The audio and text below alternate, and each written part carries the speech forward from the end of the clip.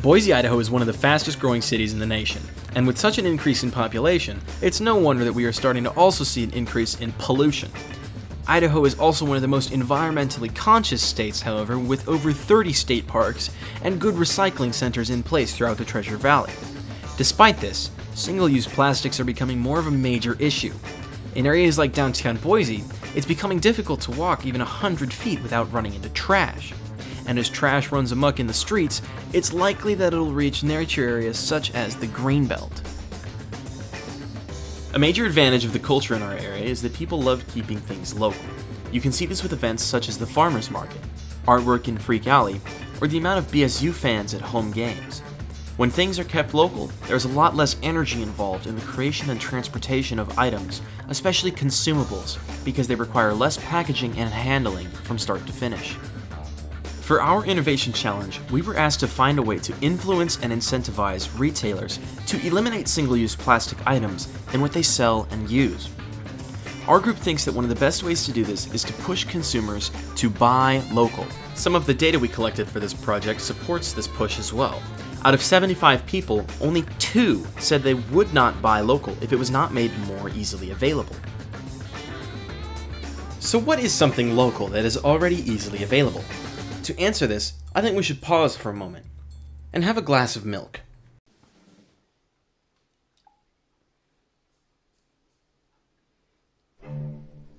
I'd like to introduce you to Cloverleaf Creamery. Cloverleaf Creamery is a dairy located right here in Buell, Idaho. They have been bottling their milk in glass since the 70s. According to them, the recyclable glass bottles we use are not just for show. They give the milk a better taste by keeping it colder and fresher longer.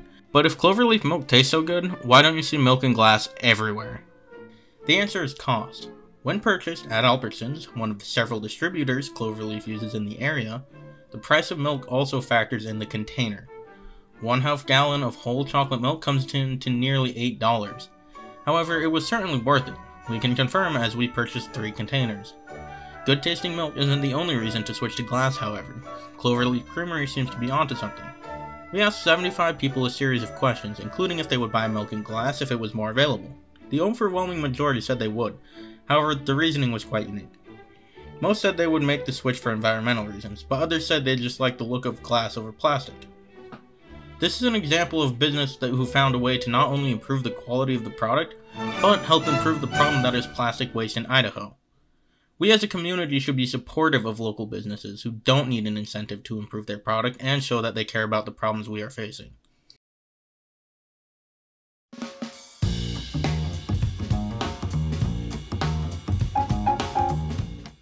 One of the largest offenders for plastic pollution is drink containers that come from vending machines in bottles.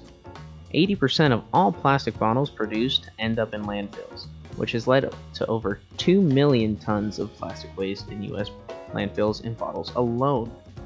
There are 2 ways that we can tackle this plastic bottle problem: more recycling or different containers. We believe that it is feasible to do both. Aluminum cans are what we think can tackle this issue. Aluminum cans are typically more efficient to store than plastic bottles, typically in cardboard boxes, which are also recyclable, instead of the plastic rings that you commonly see in the ocean. They're also more easily recycled, with most areas even offering cash for your cans. As optimistic as we are, it's unlikely that bottles will go away entirely. 1 and 2 liter bottles are a much larger problem to solve because there's no substitute for containers of those sizes. The best thing to do about these is to make sure that they don't end up in landfills. So there's a few ways that we can actually incentivize recycling. This includes financial compensation and having cash value for single-use plastic bottles. This is done in many states like California, Vermont, Iowa, Hawaii, Oregon, and a few others. This gives value, like say 10 cents in Oregon, for each bottle. And this can actually bring people in to recycle for financial compensation.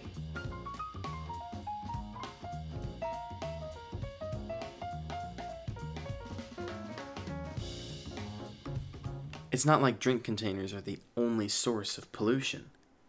Another big thing is bags to carry your other bags and boxes and bottles to different locations. Plastic bags are another major offender in the plastic waste problem. They are usually only durable enough for 1 or 2 uses and are difficult to recycle.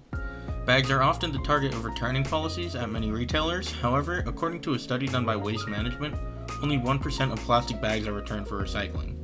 Most end up in landfills or as litter. They are going to be difficult to replace as they are a staple in bagging at many retailers. The main incentive to replace plastic bags, however, is cost. This is an issue that affects both customers and retailers, as the more money spent on temporary bagging is more money that the retailers have to pay, and that the consumers must help to cover the cost at checkout. NBC reports that after a 10-cent bag tax for those who did not bring their own bags was introduced to stores in Los Angeles, bag consumption at an average retailer went from using 2.2 million bags per year to 125,000. By switching to reusable bags as a standard, many retailers can save significant sums of money and have that savings show up in prices for customers. To sum up, our solution to the innovation challenge is to get retailers to make the switch to reusable bags and bottles to help shave business costs on single-use items in the long run. There is already community support behind these motivations. All we need is a push in the right direction to get the ball rolling. Items included in our suggestion are aluminum cans in place of plastic bottles, glass jugs instead of plastic milk cartons, and paper or fabric bags instead of plastic. We would also like to encourage the community to keep things local. To wrap it up, to solve this plastic problem, we're going to need 3 things. Those 3 things are community involvement, making sure that these products are just as good, if not better, as well as holding these businesses to a standard. We hope to use these things to bring a change to our community. And we'd also like to thank you for watching our entry for the Boise Startup Week Innovation Challenge. That's yeah.